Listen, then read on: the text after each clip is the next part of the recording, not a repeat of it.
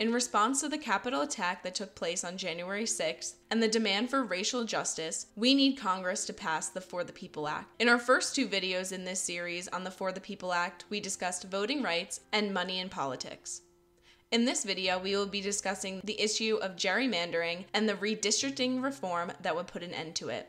First, a couple of definitions. Gerrymandering is defined as the act of redrawing district lines to influence an election to favor a particular party, candidate, or constituency. Redistricting is the process by which new congressional and state legislative district boundaries are drawn. The Center for American Progress published a report that found unfairly drawn congressional districts shifted, on average, 59 seats in the U.S. House of Representatives during the 2012, 2014, and 2016 elections, meaning every other November, 59 politicians that would not have been elected based on statewide voter support for their party won anyway because the lines were drawn in their favor, often by their allies in the Republican or Democratic Party.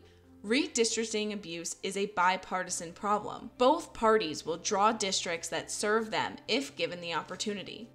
In 2018, North Carolina lawmakers had just 2.5 weeks to redraw all 13 of their congressional districts to be less partisan. A federal court struck down the congressional map, saying Republican lawmakers violated the Constitution when they redrew many of the maps to lean so heavily in favor of the Republicans. Furthermore, in 2018, a federal court panel ruled that Maryland unconstitutionally drew the boundary lines for its 6th congressional district to benefit Democrats and banned the map from being used in further elections. The For the People Act has solutions to these problems. The act requires states to use independent redistricting commissions to draw congressional maps and imposes guidelines on how districts should be drawn. These commissions would contain equal numbers of Republicans, Democrats, and unaffiliated members. Commissions will include members who are representative of the state's demographic makeup and different geographic regions, with enough members from racial, ethnic, and language minorities.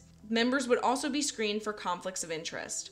The For the People Act also specifically outlaws partisan gerrymandering and prioritizes criteria like keeping geographically concentrated communities with a shared interest, also known as communities of interest, together. The act enhances protections for communities of color and communities of interest directly impacted by past redistricting abuse. There is proof that redistricting reform works. In 2008, California voters decided to give a panel of citizens the power to draw the state's political maps.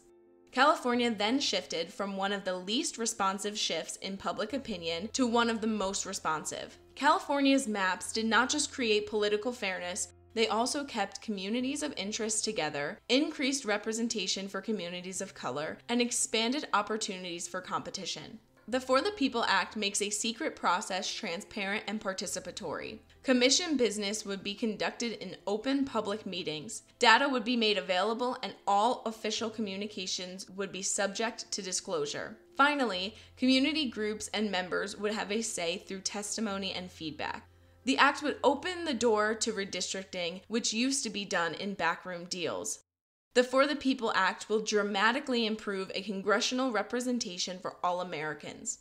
It will ensure fair, effective, and accountable representation.